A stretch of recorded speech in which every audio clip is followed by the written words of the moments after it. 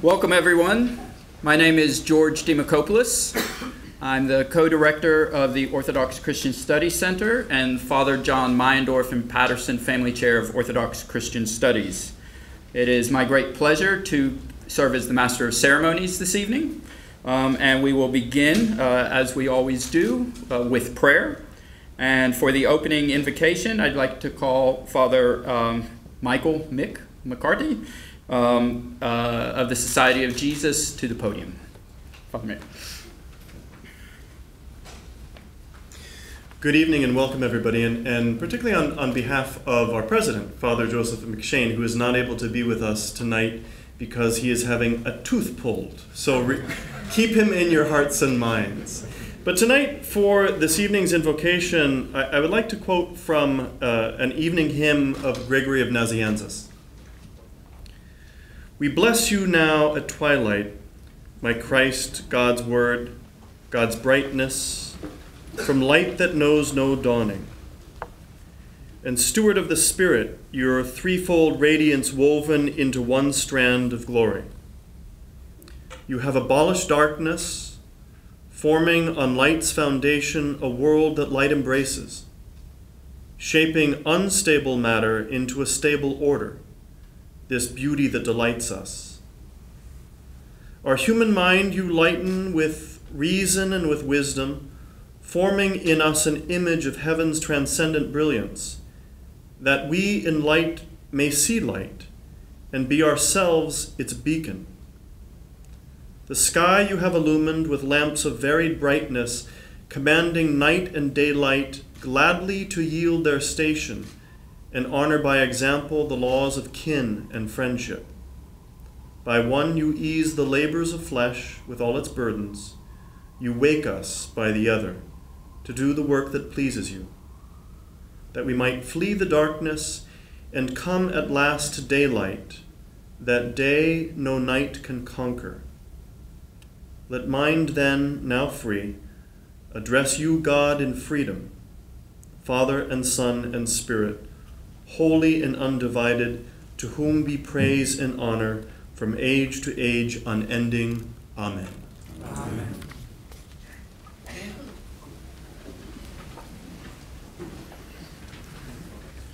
Thank you, Father. As is also our custom, we have again this year asked a friend of the Orthodox Christian Studies Center to offer the introduction for our speaker. So giving the introduction to our speaker this evening is Mr. John Sidolides, Principal at Trilogy Advisors. John.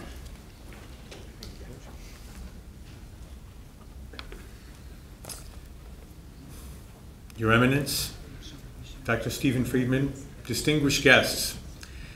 I was humbled when I had received the phone call earlier this year from George and from Telly, inviting me to introduce this evening Dr. David Bentley Hart.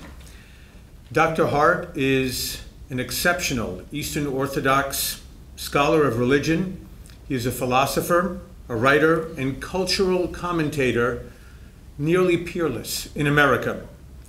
I've never met him before this evening, and I had first read his compelling essays many years ago in magazines such as Touchstone and The New Atlantis, and especially in First Things, which is self-described as, quote, America's most influential journal of religion and public life.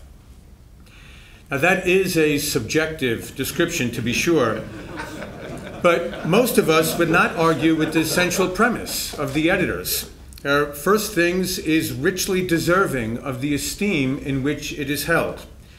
But in our capitalist society, and here I risk provoking our keynote speaker, competition is a very good thing. So there may be about 2 million Orthodox Christians across the United States, out of about 200 to 250 million Orthodox Christians worldwide, the third largest Christian community in the world after Roman Catholics and Pentecostals and Charismatics together, we'll say. Yet one sometimes is frustrated by the relatively little amount that we hear from the Orthodox Christian world in the realm of public discourse in America. There are major summits of the Ecumenical Patriarch and the Pope to advance the goals of ecclesiastical reconciliation and communion. Patriarch Bartholomew has convened the Holy and Great Council last year and will further proclaim global environmental stewardship admonitions for all to know and respect. His Eminence, Archbishop Demetrius, here with us this evening, declares with clarity and with fervor the enlightened wisdom and power of the Orthodox faith. And on the global scale, Moscow's apparent weaponization of the Russian Orthodox Church to achieve geopolitical aims in Europe and in the Middle East has placed a somewhat unwelcome lens on the ancient faith of Jesus Christ and the apostles. But few Americans know how the Orthodox Christian mind understands the world in which we live and the life that is to come, and not many more know much about Orthodox Christianity at all. That, the good news, is about to change. Now 5 years old, the Orthodox Christian Study Center is firmly integrated into the scholarly sinews of this distinguished institution of Fordham University. And next year, we eagerly anticipate far richer and more valuable contributions to modern American society and to broader Western and global exchanges of theology and philosophy and the centrality of transcendent ideas when this center launches the Journal of Orthodox Christian Studies. This will be a peer-reviewed journal publishing leading scholarship on all aspects of the thought, the history, society, politics, theology, and culture of Orthodox Christianity broadly conceived. And tonight's lecture is a major step forward in that greater direction of Orthodox engagement of our modern culture and society. Dr. Hart is a convert to Orthodox Christianity, one of the most prolific modern Orthodox authors, and among the foremost academic and philosophical apologists for Orthodoxy within America's lay community. He will speak tonight on, quote-unquote, America's Orthodoxies, an increasingly vital subject given the power that converts to the faith are bringing to Orthodox parishes nationwide. Many cradle Orthodox faithful, and I'm privileged to be in this group. We cherish our sublime rituals and our holy feast days. But do we know well the narrative of the Bible, or even the meaning of the gospel of Jesus Christ? Do we truly recognize and worship him as fully divine and fully human, as the God-man, as our faith teaches us? And what example do we, as parents and as lay leaders of the Orthodox Church, set in our own daily lives? 60% of our children, even when raised in the church, will abandon their Christian faith by the time they're 25 years old. This is modern American culture. As Americans increasingly take the Christian church for granted, Christianity is in fact blossoming in otherwise distant parts of the world, especially in Africa and surprisingly in China, which may have as many as 200 million Christians, according to current demographic trends, by 2030, making it the first or second largest Christian nation in the world. China. Imagine how the world is changing so rapidly. So how do we, America's Orthodox, begin to strengthen our own religious education, our scriptural devotion, our theological underpinnings, and strategic evangelization to build a greater and more enduring Orthodox Church in the United States for the generations to follow? Well, our salvation may derive from our newest parishioners. Many of the converts to Orthodoxy bring an evangelical or charismatic passion from their earlier religious experiences, and their contributions are repowering a religious community that must confront serious demographic challenges in America today and in the years ahead. And few intellectuals are better positioned to help us explore the answers to these troubling questions than Dr. David Bentley Hart. He is a research fellow at the Notre Dame Institute for Advanced Study. His specialties are, get ready for this, philosophical theology, systematics, patristics, classical and continental philosophy, and Asian religion. Most of us specialize in one or two things. Among his many books are Atheist Delusions of 2009, The Experience of God of 2013, and a popular, and for the simpler-minded like myself, History of Christianity, which I thoroughly recommend to all of you as a wonderful coffee table book, as Dr. Hart will describe, but a wonderful primer on the history of the Christian faith and its impact throughout the world. And Dr. Hart is also the author of a new and quote-unquote pitilessly literal translation of the New Testament, which will be available in just several weeks, in late October, to enlighten us on the subject of America's orthodoxies. It is indeed a pleasure to introduce to all of you one of the great intellectuals, theologians, and cultural commentators in America in 2017, Dr. David Bentley Hart.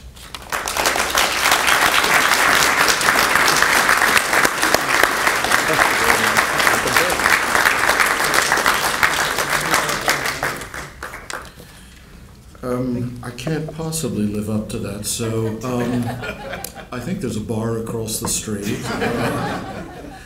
Thank you so much. That's very generous, to say the least, and I'm honored to be here, needless to say.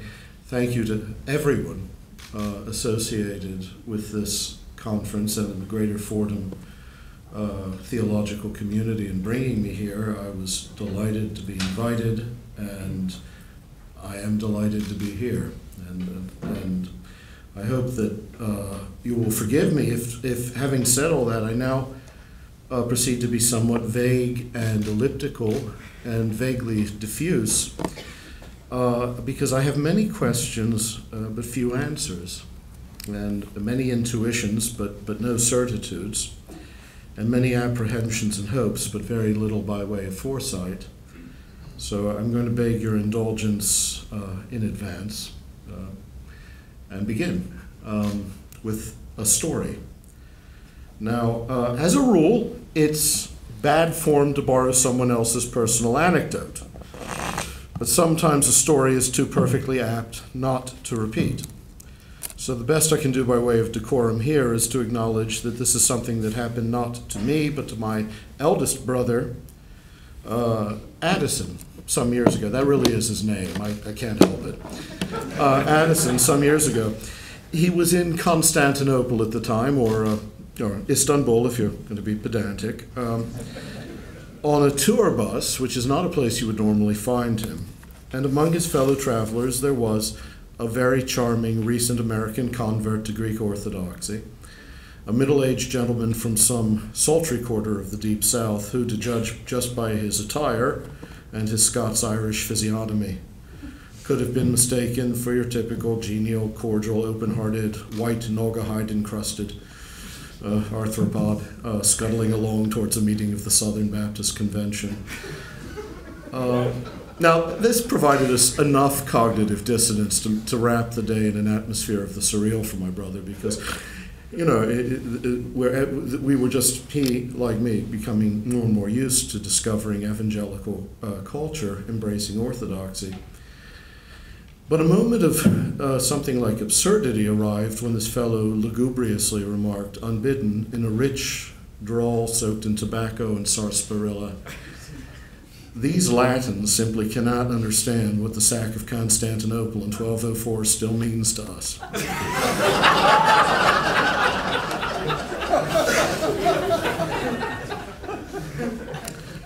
Now, my brother, of course it's funnier when George Dimokopoulos isn't in the room, I guess, but now my brother's appetite for the ludicrous is every bit as insatiable as my own, but this was just a little more than he could absorb with perfect equanimity, and so being mischievous in as earnest a tone as he could effect, he said, "Well, maybe the Byzantines had it coming because of the 1182 massacre of Metic Latins in the city and the sale of their children and wives to Turkish slavers." Now, needless to say, the morose southern gentleman didn't know what he was talking about. But that's not, I mean, he probably had never heard of the sack of Constantinople either until a few months earlier. And so there was something rather impressive in his ability to convert the latter into a shattering personal trauma, throbbing like an open wound in his soul, the thought of which left him as inconsolably melancholy as the memory of the burning of Atlanta or the fall of Richmond. I actually love people like this. You know, I'm from the South myself. Well, Maryland, the Upper South. It's a debate. But somehow this kind of abrupt but total adoption of another cultural identity, even if it's little more than, at times, a sort of fantastic version of that identity, is something of which Americans are, I think, sometimes uniquely capable.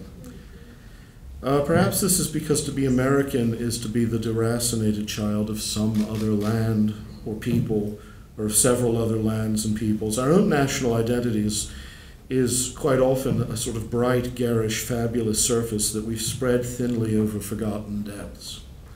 Our national narrative is essentially an idea, never fully realized, of course, but able to keep us borne aloft above an abyss of immense historical oblivion. Now, to be truly American in the most extreme way, I suppose, would be to be a kind of Proteus, capable of becoming just about anything. And that actually may amount to a kind of cultural genius. I'm not criticizing it. But it does raise questions regarding what becomes of a tradition like Eastern Orthodoxy, or I should say the many Eastern Christian Orthodox traditions that constitute the Eastern Christian presence in this country, when it's immersed in an element of ceaseless dissolution and transformation of the sort that American life has always been. I mean, what does the fact of the gentleman that my brother met in Istanbul, what does that fact portend? As much as he had succeeded in transforming himself into a Byzantine tormented by the historical memories of all his Byzantine forebears, he had also succeeded in transforming the Byzantium of his imagination into something conformable to his own cultural sensibility, a native capacity for immemorial regrets, resentments, desolating memories. Every act of conversion involves a reciprocal transformation, a mutual act of appropriation. Inevitably, then, Orthodoxy in America must in some sense become ever more America's special variant of the faith. And so what might that look like? It might seem a trivial question at first from our daily experience. I mean, Orthodoxy, after all, has been here for quite some time, and unlike its presence in native lands, exists simultaneously in all its cultural expressions, despite which it has proved a remarkably intransigent property, retaining not only much of its aboriginal culture, but scarcely ever venturing across the lines of its own differing national jurisdictions. In that sense, the story of Orthodoxy in America has, for the most part, been another version of the great American immigrant myths.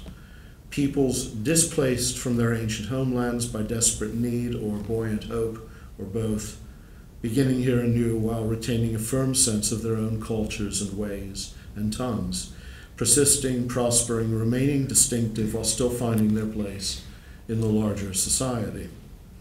In each generation, some have married out of the faith while others have married in, but the communities have, until fairly recently, remained fairly stable redoubts of ethnic and religious identity.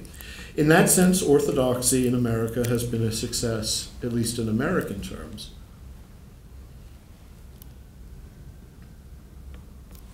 Though perhaps for just that reason, not always necessarily in spiritual terms. After all, as significant as diverse Orthodox congregations have always been for the preservation of ethnic communities, this diversity of jurisdictions has also contributed to preserving the original sin of Orthodox culture, its all too frequent failure to detach the universal mission of the Church from the local allegiances and worldly concerns of nations and ethnic groups. In a sense, though, the Orthodox have come to America in the millions, Orthodoxy itself might never properly arrive here in its own right until the faith has shed, however painfully, the burden of preserving ethnic pride and identity.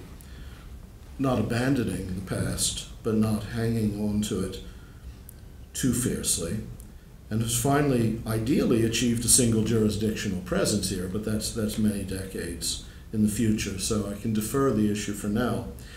To be honest, my interest is not in the ways that Orthodox communities have adapted themselves to the immigrant experience of the American way of life. I'm much more deeply concerned about the ways in which America may refashion, reinvent, so to speak, Orthodoxy in its own image, alongside or within these transplanted communities, and then export the product abroad. And I'm also concerned with the question of whether that synthesis, should it come about, would represent a new epoch in Orthodoxy, a genuinely American expression of the faith ready to take its place alongside its more ancient expressions, or in other ways might it pose a profound challenge to the integrity of the tradition. And I think there are both promises and perils here. This is, after all, the chief danger America poses to all cultures alongside the promises it makes. It's not merely a place, but also an ideology. It's not just a physical landscape, much less an ensemble of shared memories and legends. It's a nation more constructed than cultivated, built around a political and social project, always somewhat in flux, but also more or less relentlessly oriented toward a future generated out of its own native ideals and values, rather than out of any traditions it might have inherited from the lands its peoples left behind in coming here.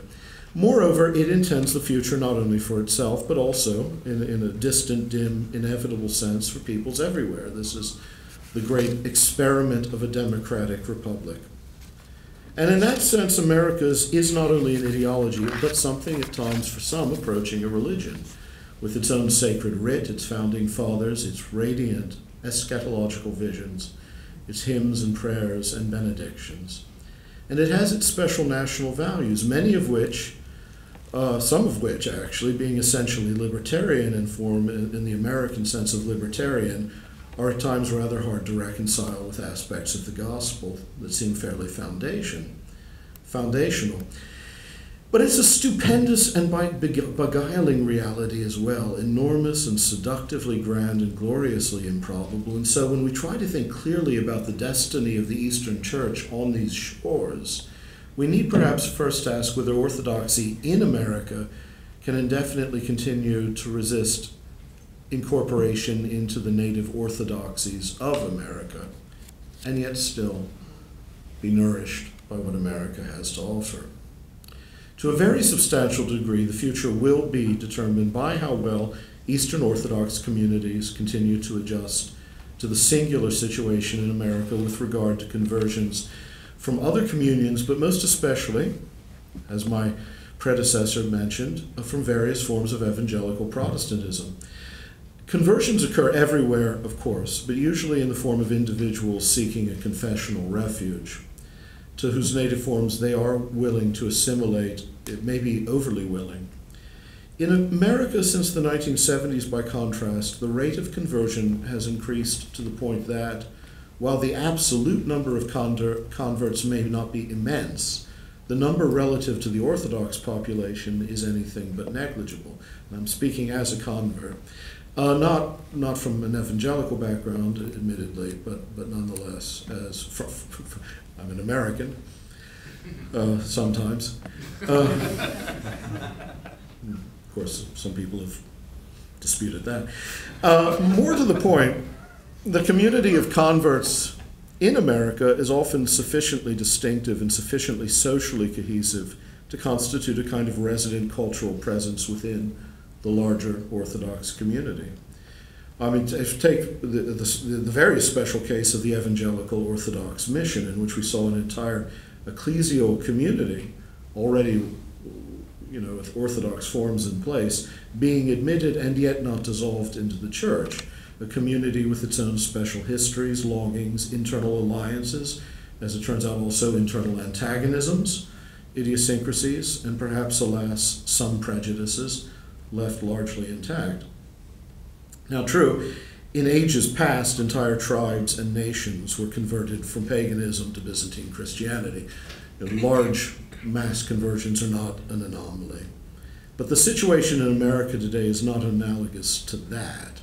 Rather, Orthodoxy has become a haven for a large, if loosely affiliated, community of Christians whose expectations of their faiths have been formed as much by the traditions they've left behind as the Orthodoxy they have embraced, because quite reasonably they see themselves not as pagan converts, but as Christians moving more deeply into Christian tradition.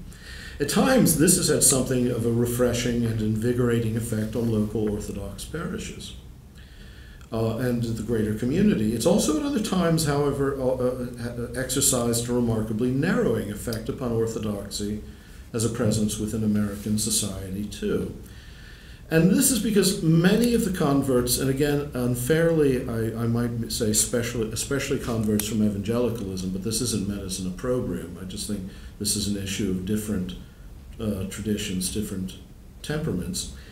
Many of these converts do come from traditions that, being rather historically shallow manifestations of a fairly modern form of piety, don't have much of a concept of licit theological latitude or theological complexity. Many are accustomed to think of Christian faith as simply a uniform set of explicit beliefs, almost a catalog of propositions and susceptible to few interpretations. A friend of mine, a young fellow who's a convert from an evangelical background, recently published what he called the Orthodox faith statement. And he thought it might do well in churches. It was sort of the Nicene Creed and then some propositions. It was oddly like going to a church with its own, an evangelical church with its own faith statement. But for him, that seemed a natural way of promoting an understanding of Orthodoxy, that rather than an immersion, for, say, in the experience of the liturgy. And merely by an accident of history, for instance, most American converts have adopted a version of Orthodox self-understanding that became dominant in the latter half of the 20th century, with good reason. I mean just the Neo-Palamite synthesis as promoted by that remarkable generation, or those generations of Russian scholars whose writings opened the world of Eastern Christian thought to Western Christians, like Losky and Meyendorff and Schwemann of blessed memory. Now, I admit that this particular approach to Orthodoxy is one that I don't think is completely adequate. I mean, I don't take its reading of the patristic tradition always to be rich and various enough, and I'm not even sure it gets Palamas entirely correct. But that's of small importance, because I say, let 1,000 flowers blossom. I may be wrong after all. It's unlikely, but it's happened at least twice.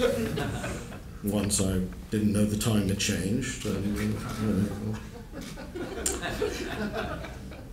What I think what could be disastrous, however, is if this becomes an inability of certain American Orthodox converts to distinguish between that particular rather synthetic school of Orthodoxy and Orthodox faith as such.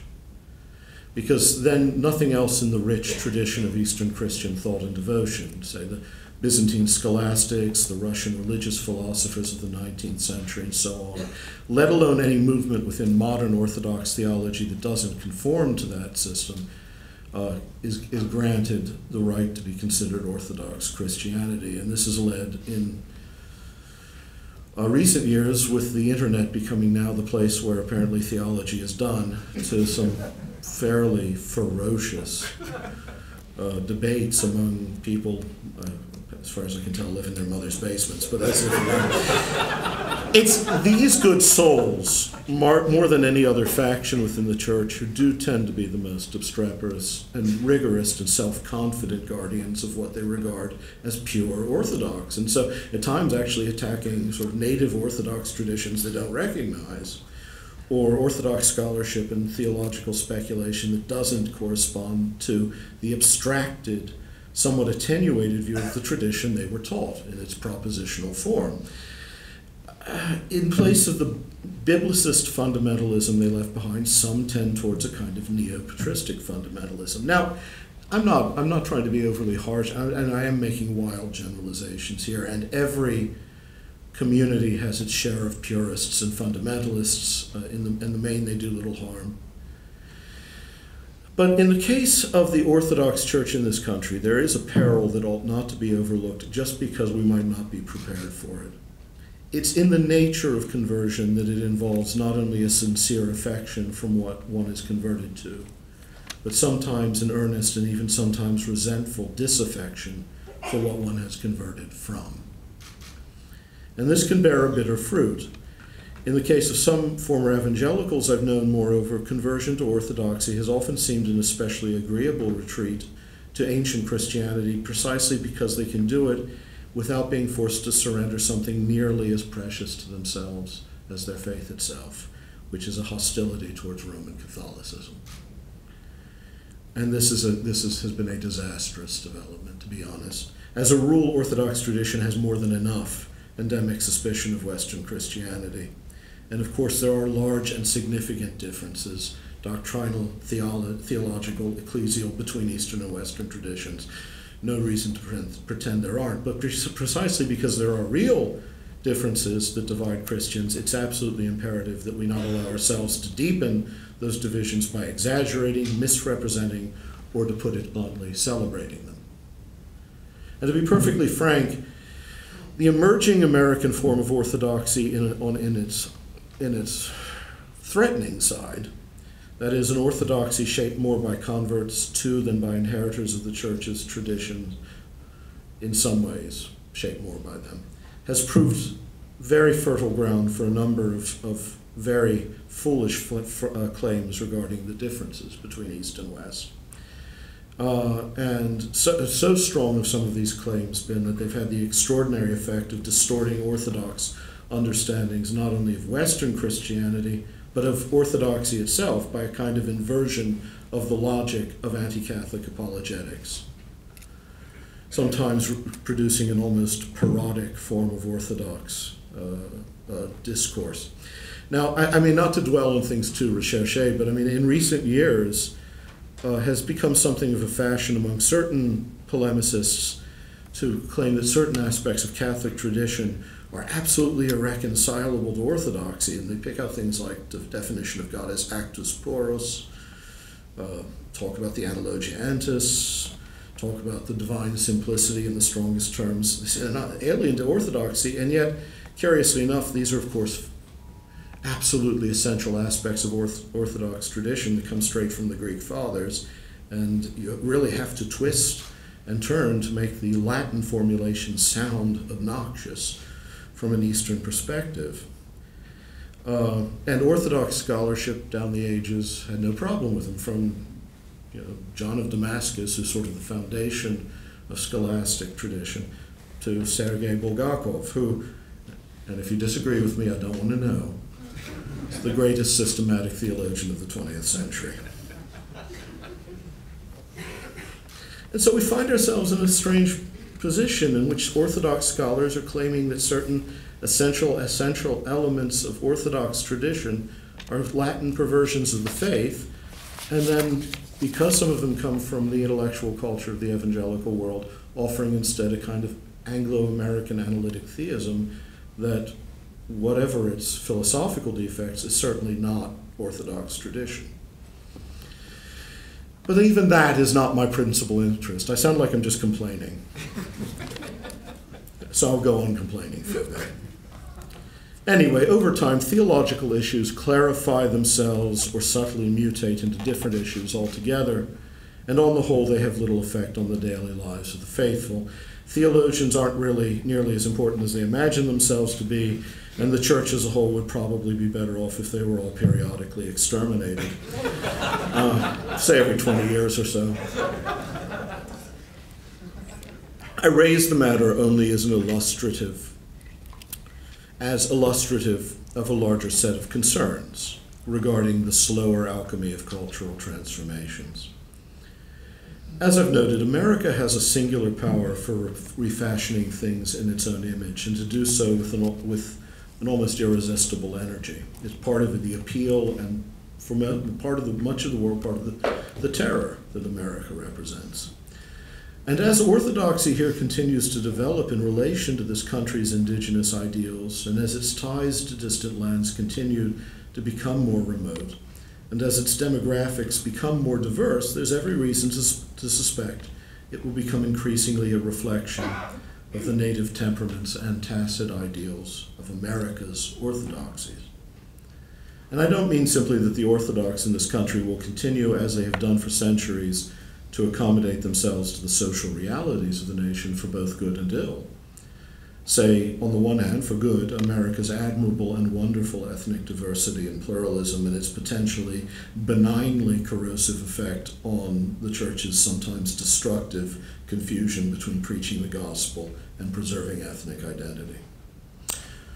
And that's one of the things I see the energy of evangelical converts working towards in a good way. But there's also the bad side, say America's, shall I say, idolatrous adoration and sanctification of free markets, the really disgraceful dereliction of responsibility for social welfare that this does perpetuate, to the justifiable distaste of the rest of the developed world. And one really does have to live in an American bubble not to see how bad it is. I mean, rather that orthodoxy will continue to be shaped by an inevitably dialectical relation to America's distinctive spiritual ethos. And what this may produce may as yet be unimaginable. Orthodoxy is a tradition sunk deep in history with roots of memory and deep resistance to change. But in a sense, the great dream or romance of America is the prospect of a people without a history, a humanity that has, as none before it ever did, escaped the prison of memory. Hence, though there's nothing like a distinctive American civilization, perhaps, there definitely is a distinctive American Christianity. It tends to be something fluid, scattered, fragmentary, fissile, either mildly or exorbitantly heretical. But it can nevertheless justly be called the American religion, and it's a powerful creed. It's, for one thing, a style of faith lacking, admittedly, in beautiful material forms or coherent institutional structures, not by accident, but essentially. Its inexpressiveness in the civic form, of just beautiful civic spaces, is a consequence not simply of cultural privation or frontier simplicity or of modern utilitarianism or some lingering Puritan reserve toward ecclesial rank and architectural ostentation, but also a profound and radical resistance to outward forms. It is, in its purest form, which we've seen flare up at various times in the history of the country as great awakenings, so to speak. It's a religion of the book, of private revelation, of oracular wisdom, even emotional rapture, sometimes wonderful emotional rapture. It's not one of tradition, hierarchy, or public creeds. Even where it creates intricate institutions of its own or creates large temples, tends to do so on its own terms, in a void, in a cultural and ideally physical desert, at a fantastic remove from all traditional sources of authority or historical validity or sometimes even good taste. But, Mormonism is an example. It just couldn't happen anywhere else. New religions begin. They don't begin like that except in America. All right, just overturn the entire universe and start again from the beginning. But in one sense, this isn't at all surprising. America was born in a flight from the old world's thrones and altars, the corrupt accommodations between spiritual authority and spiritual power, worldly power and spiritual authority, and the confusion of reverence for God with servility before princes. As a political project in its own right, the United States was the first Western nation explicitly founded on principles requiring no official allegiance between religious confession and secular government. We tend to forget we're the first laicist nation. Even if this had not been so, the ever greater religious heterogeneity of America over the courses of its history would surely, sooner or later, have made such an alliance absurdly impractical. And so, in fact, America was established as the first truly modern nation, consciously the first to dissociate its constitutional order from the political mythologies of a long disintegrating Christendom, and the first predominantly Christian country to place itself under, at most, God's general providential supervision, but not under the command of any of his officially recognized lieutenants. The nation began, one could argue, from a place at which other nations had not yet reached. And yet, when one considers the results of this odd apocalyptic liberty from history, it's rather astonishing, because though it arose out of the end of Christendom, it somehow avoided the religious and cultural fate of the rest of the modern West. Far from blazing a trail into the post-Christian future, America went quite a different way, down paths no other Western society would ever tread or even know how to find. Whereas European society, at varying speed but fairly uniformly, experienced the end of Christendom simultaneously as the decline of faith. As the church went, so went belief. In America, the opposite happened. And here, the paucity of institutional mediations between the transcendent and the immanent went hand in hand with a general, largely formless and yet utterly irrepressible intensification of faith. Rather than an exhaustion of religious longing, its revival. Rather than a long nocturnal descent into disenchantment, a new dawning of early Christianity's elated expectation of the kingdom. Now, admittedly, I'm being overly general again. Just about every living religion has found some kind of home here, bringing along whatever institutional supports it could fit into its luggage. Many such creeds have managed to preserve the better parts of their integrity, and I'm not doubting that. And this is certainly, again, true of the Orthodoxy that arrived here in those successive waves of immigration. Still, I would argue, with a little temerity perhaps, such communities exist here as displaced fragments of other spiritual worlds, embassies for more homogeneous religious cultures. And it's from those cultures that they derive their cogency. They're beneficiaries of the hospitable and capacious indeterminacy of American spirituality, but not its direct expressions. The form of Christianity most truly indigenous to America is one simultaneously peculiarly disembodied and indomitably vigorous. And its unity is one of temperament rather than of confession. At its purest, in fact, it strives to be free of memory, and so of anxiety, towards a state of almost perfect timelessness, apart from human affairs, where God and the soul can meet and speak and affirm one another. And evangelicalism, for both good and ill, is the purest expression of this faith. It can lead to absolutely invincible faith. It can lead also to absolutely invincible intellectual narrowness.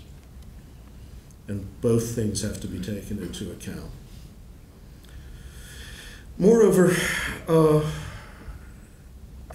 some forms of American evangelical culture were not lacking tradition so much as cordially adverse to it on principle.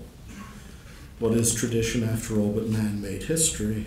And what is history other than an exile from paradise? What need does one have of tradition when one has the Bible, that eternal love letter from Jesus to the soul, inerrant, unambiguous, uncorrupted by the vicissitudes of human affairs? I actually have a great admiration for this, strange to say at times, not always. As I say, it's a matter of taste.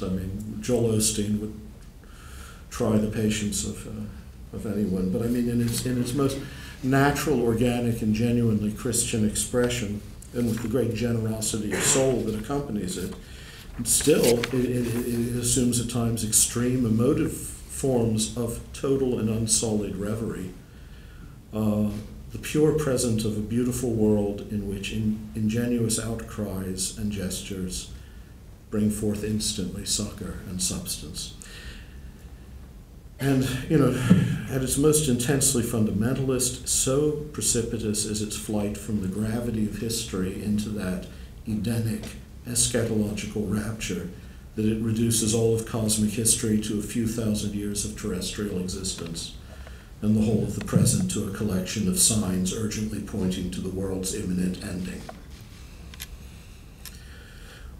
So why, though, do I think all this matters? Why do I dwell on these things? Well, Eastern Orthodoxy in this country is not going to exchange its basilicas for megachurches. It's not going to abandon the divine liturgy in favor of something like Joel Osteen's saccharine orgies of sentiment. Did I phrase that ineptly? I'm sorry, that might have sounded, but whatever, if you've ever seen them. Why, after all, should the prevalence of this native religious sensibility prove any greater challenge to Orthodox self-understanding than it has for, say, Roman Catholicism? Well, I mean, for one thing, Roman Catholicism in this country actually does often exhibit a number of odd social and cultural features that do, in fact, somewhat reflect the individualism, institutional insouciance, and ideological peculiarities of the American religious consciousness. But more to the point, where Catholicism is strong, Orthodoxy is weak. The Roman Church is an immense presence here, at least scaffolded by a largely centralized institutional structure.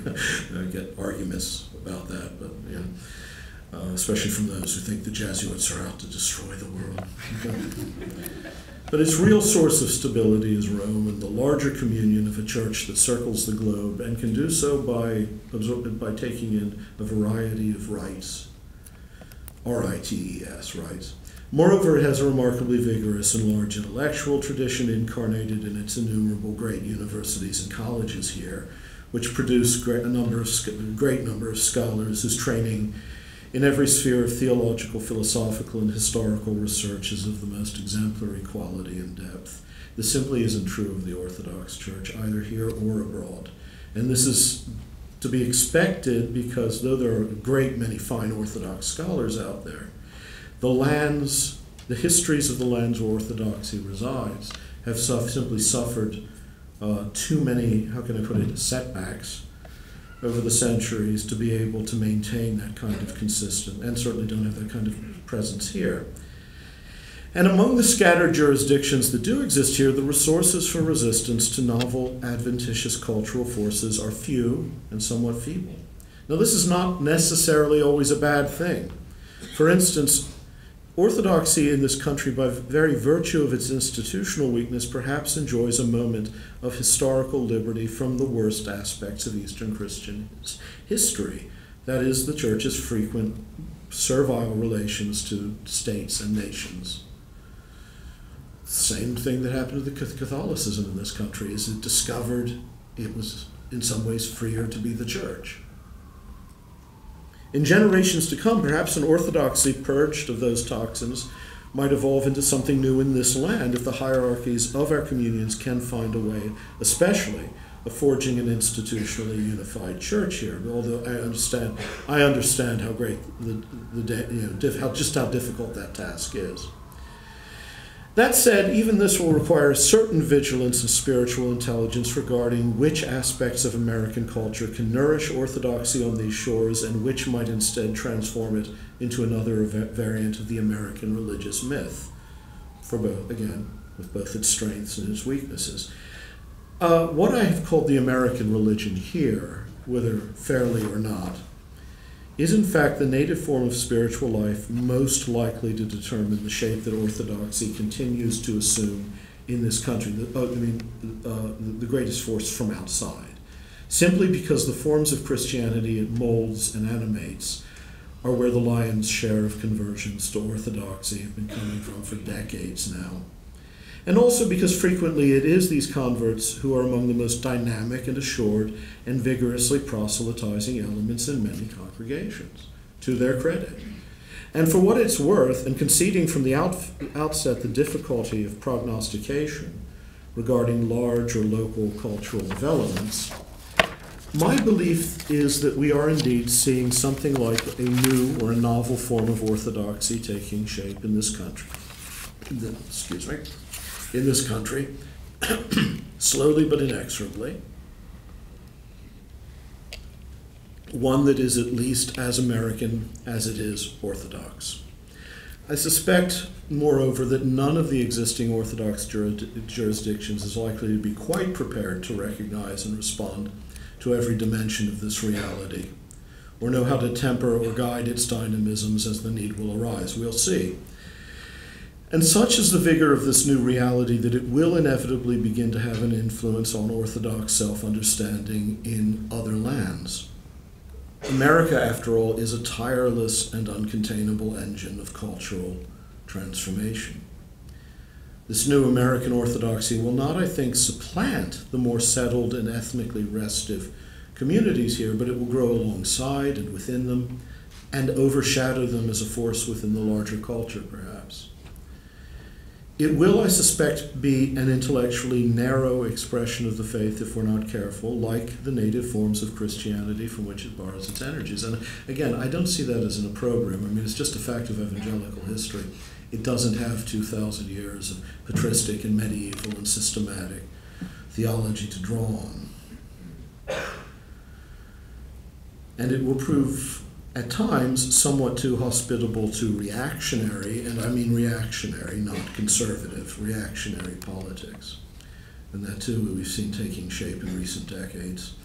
And I'll be honest, I am somewhat apprehensive about it, even as I am hopeful that the wellsprings of Orthodox spiritual life and tradition will ultimately prove deep and inexhaustible, too much so to be overwhelmed just by the formless and titanic power of American spirituality in its most exuberantly uncontrollable forms.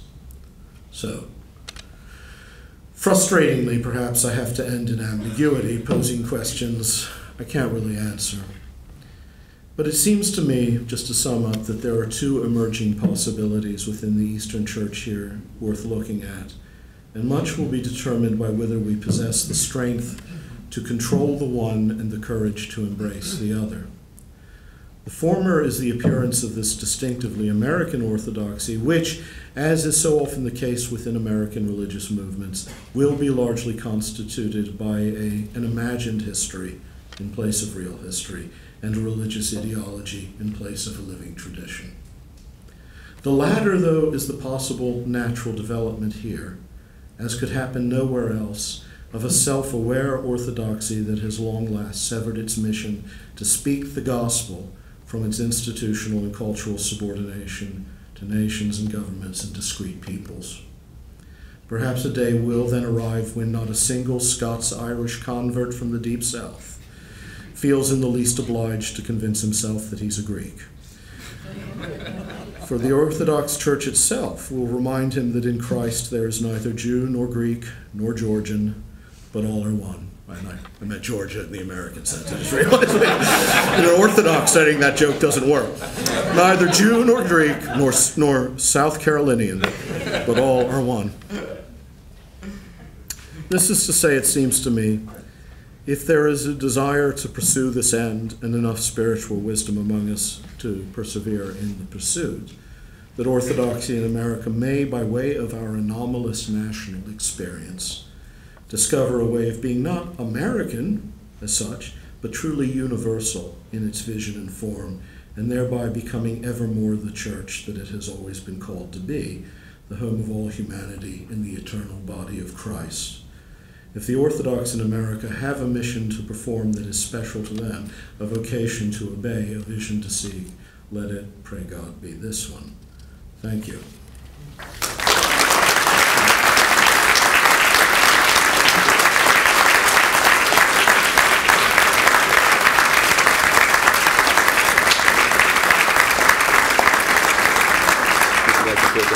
Sure.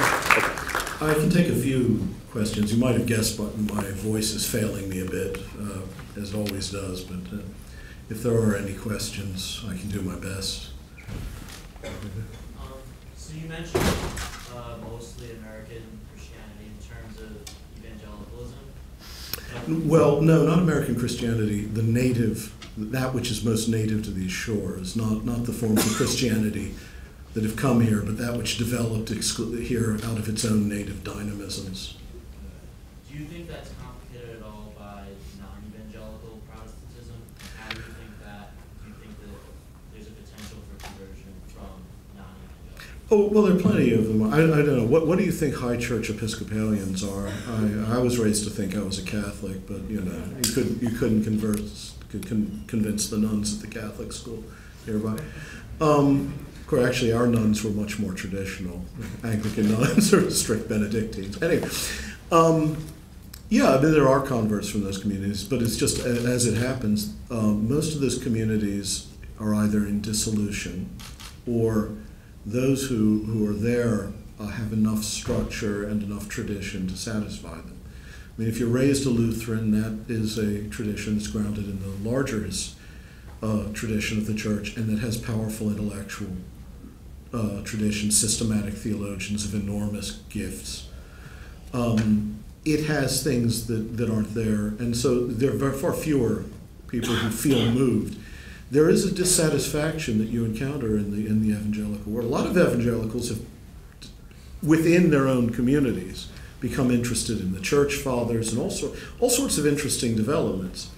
But there are those who are really looking for something that doesn't have the what they feel at times is the intellectual, cultural, spiritual thinness that they're rebelling against. And so we just see lots of converts from the evangelical world. For every Lutheran convert, several hundred from sort of free church evangelical traditions.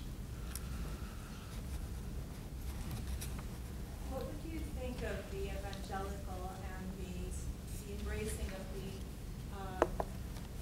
founding fathers of the Hellenic principles, the Greek principles, in terms of our democratic traditions? And how would you relate that back to Orthodoxy and its manifestation in the world? I don't know if I could. The founding fathers, as a rule, were, despite tendencies to try to revise the record in recent years, not really that interested in specifically Christian tradition, but they were, they did have a romantic and at times very serious commitment to what was the 18th century understanding of the Greeks, of Greek democracy in its ancient forms, and this became, if nothing else, an ideological prop. I don't know if that has any relation one way or the other to how Greek Orthodox, I mean, you know the way it is with with the Western image of Greece. It's divided into two periods. There's classical Greece, and then there are all these strange Mediterranean people we don't understand. And something happened in between. There was the ancient Greece that all the Germans and the French loved, and then there were these Christians. So, and so there's not a natural connection in the mind of most Western peoples. I don't mean Americans, I mean most Western peoples, between ancient Greece, which they see as the universal inheritance of Europe and the West, and the development of Greek Christian culture and medieval and modern Byzantine culture. In fact, the view of Byzantium that still prevails even among my better educated friends is shockingly close to that of Edward Gibbon. So I don't know if that's relevant to the question you're actually asking, but I just think that the association isn't there in the mind of the culture. You spoke about this, this convert's ability to adopt the Greek narrative, the Greek Orthodox narrative of Constantinople, right?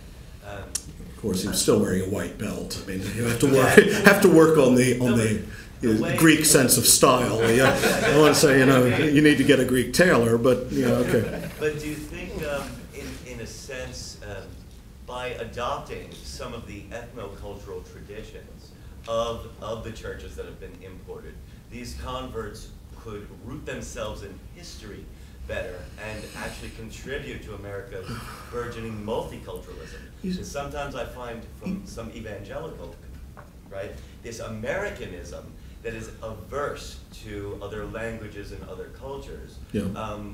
And in a sort of ahistorical form of Orthodoxy, Exactly. the faith statement at the back of the church, the set of propositions. Exactly. So some benefit of the ethno-culturality that we find in I want them to appreciate the cultural and historical depths of Orthodoxy, and I want them to see it in its full range of cultural realities, Greek and Slavic and Arab and North African, and love and learn from all of that.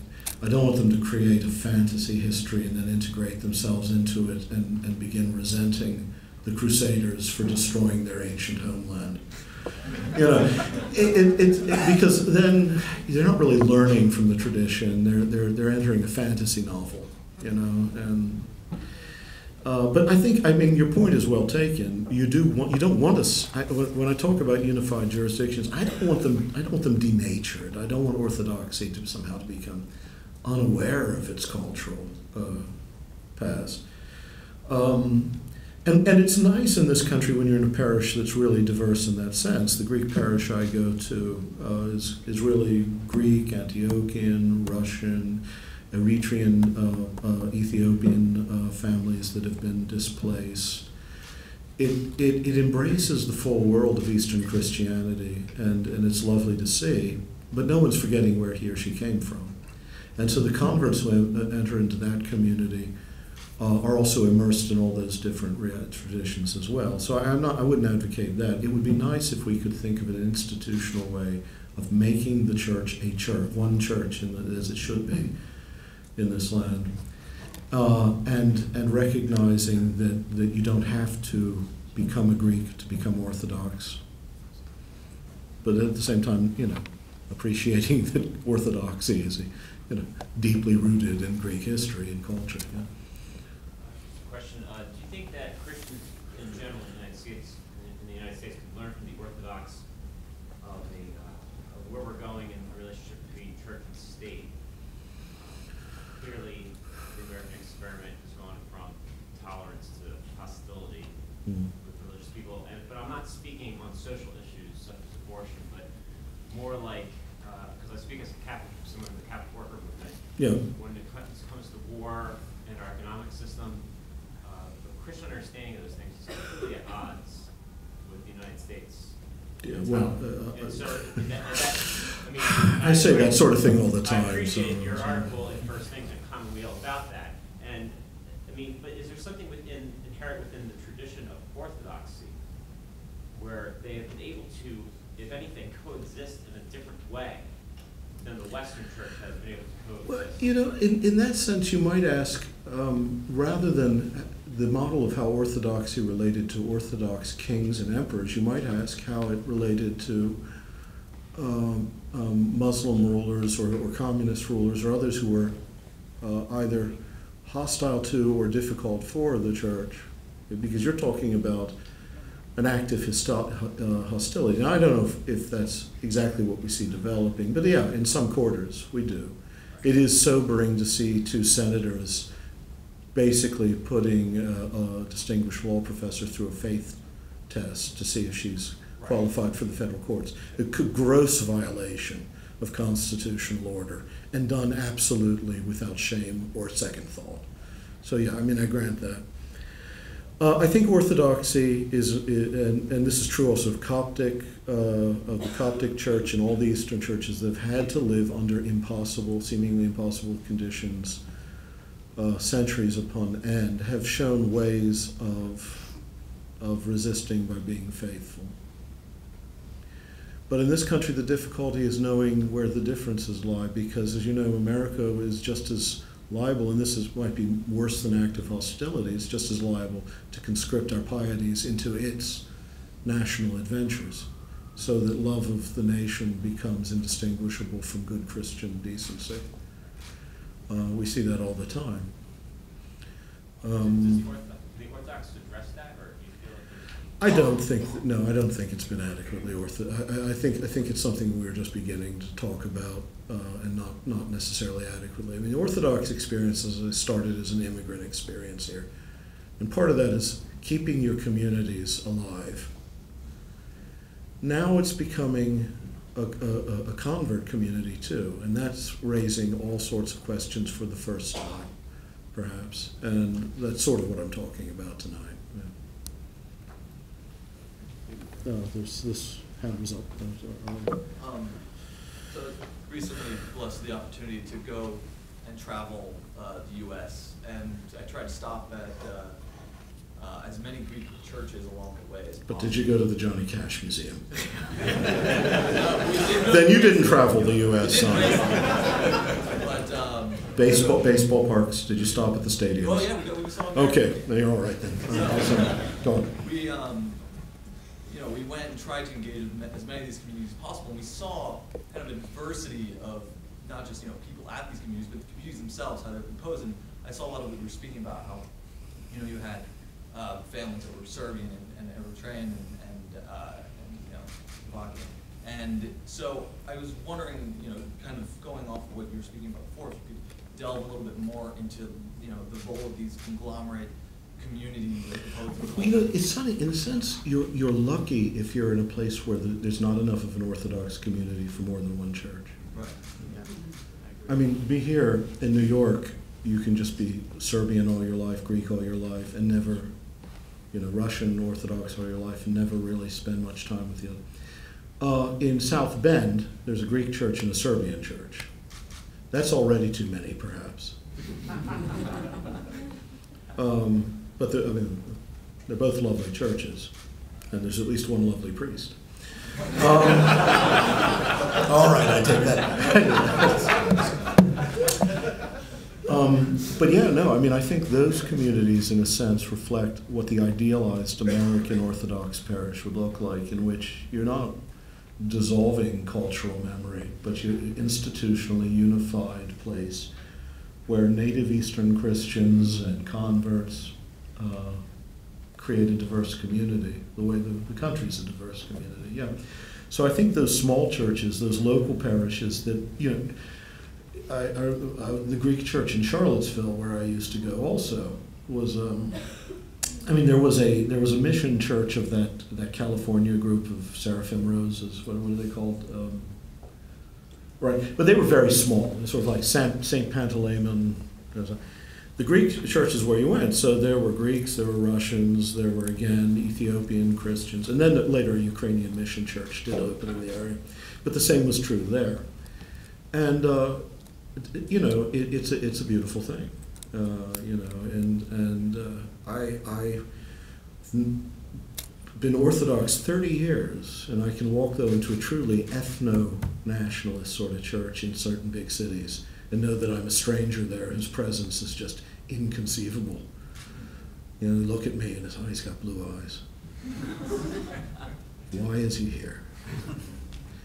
And so I think you're right. I mean, I think the small local parishes that have to accommodate 100 Antiochians, 100 Greeks, 40 Russians, they're almost an ideal model for what might emerge.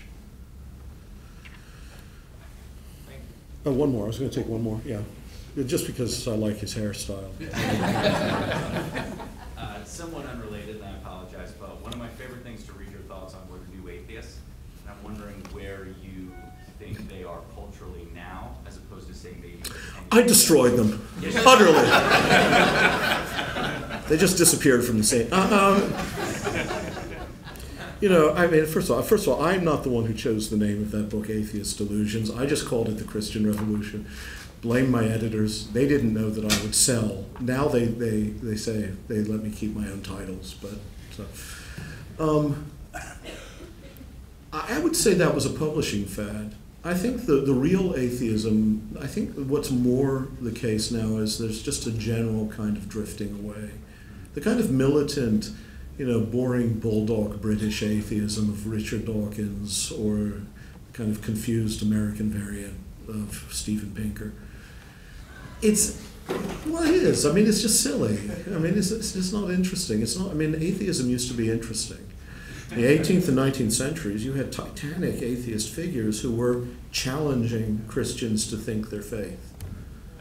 These guys don't challenge you to, you know, wake up entirely before talking to them. I mean, it's not an intellectually interesting conversation, and I think it was a publishing fad. What I think that is more the case now that people have to think about is more just the kind of casual.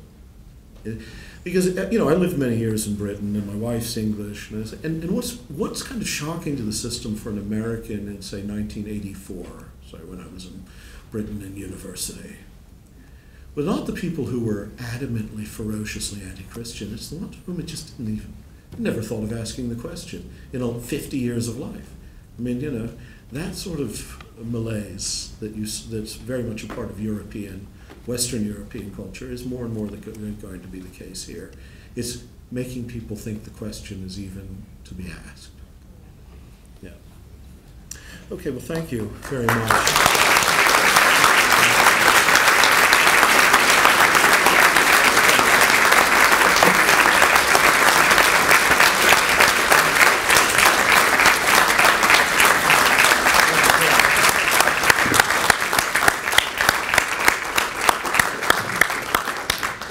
So as we heard, Father McShane, the president of the university, is having emergency root canal surgery. And in his place, but hardly a step down, is Dr. Stephen Friedman, the provost of the university, and yet another great friend of the center. So I'd like to welcome Dr. Friedman to say a few words. Thank you. Thank you very much.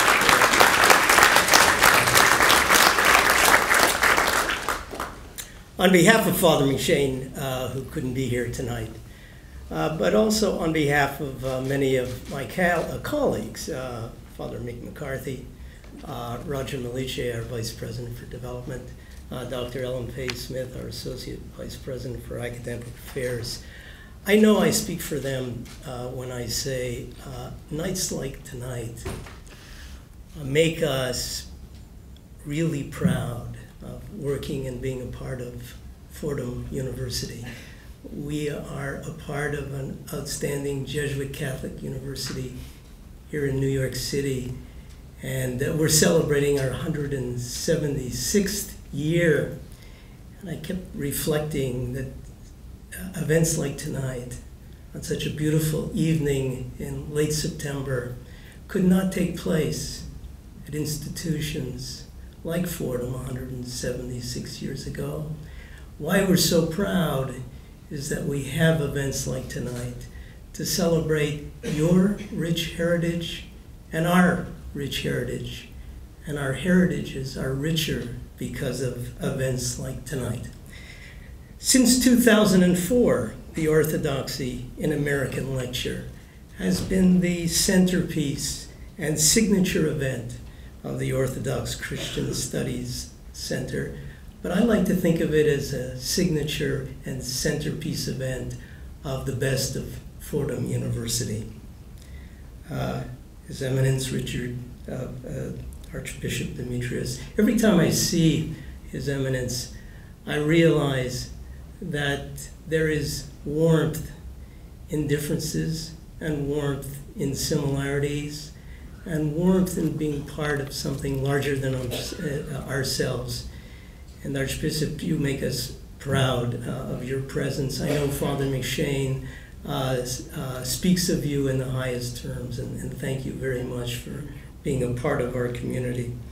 Our speaker, David Bentley Hart, when you spoke about conversions and you spoke of differences, what I understood is that divisions are not meant to be deepened, but to understood, and to be understood in a way that brings out a clarity of vision and spirituality. The spiritual ethos that you bring forward really spoke to all of us in a way that was very, very substantial and important. George and Telly, the center at Fordham is our pride. We have two outstanding theology faculty persons in George and Telly, and I want to acknowledge their tremendous contribution to the scholarship of the university, but to all that they do for our students, our faculty and staff and administrators. George and Telly, thank you for your leadership.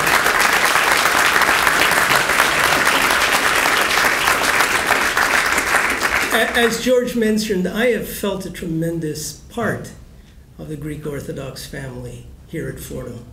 And it means so much to me to have been embraced by the Papases and the Pattersons and so many others.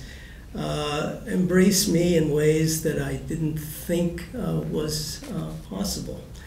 But it's a privilege to know and be a part of the rich community and feel a part of the Pappas and Patterson and broader community here in New York City. Tonight is even more special for me. Father Jerry Blaschek is here. I know that Jerry played a really significant role in the initiation of this center. When I first moved from Gonzaga University in Spokane, Washington, to Fordham University, I have a good friend in Spokane, Father Pat Lee, who called Jerry up, and Jerry was one of the first who invited me to spend time with him, helping me understand and be a part of a Fordham community that I needed to understand in its depth. And Jerry, when I met with him here in the New York City area, was a great friend. I also remember when I had the great privilege of spending time with the Patriarch Bartholomew in Istanbul. It was Jerry. I was in Istanbul at that time, and Jerry gave me the courage to spend the night with the Patriarch. And in my home is a signed book that I received on my birthday from the Patriarch. I'm very proud of that because he provides me with the importance of ecumenism and the importance of understanding each other in deep and meaningful ways, and his commitment to environmental stability and all that means for our world is a sign that we together, if we understand our differences but respect each other's differences, the world will be a much better place. So tonight reminded us how we are so fortunate to be in an institution like Fordham where events like this can have such meaning. So thank you. Archbishop, would you like to conclude our evening with your benediction?